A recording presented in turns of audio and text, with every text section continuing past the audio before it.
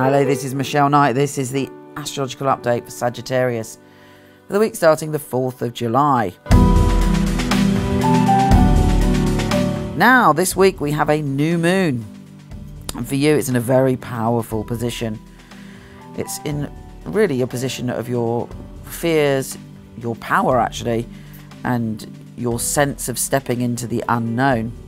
A Sagittarius is like an adventure, but they're like an adventure that they can see. You like to kind of leap into a solid world with your little hoofs.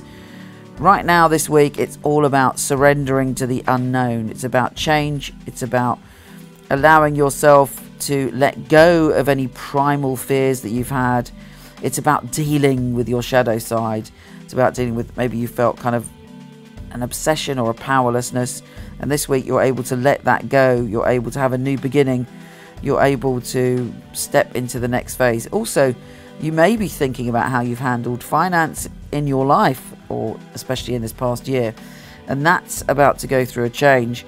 But it may mean that you have to do something or admit to something or look at something within yourself to allow that financial transformation to take place. It's having a rebirth, really, and it allows you to truly be free. Sometimes we stick to things that are familiar because we have an illusion that it's safe. But actually, when we take a leap of faith and we do something completely different, that's when the new cycle and a new adventure truly begins. Take care, and I'll speak to you soon.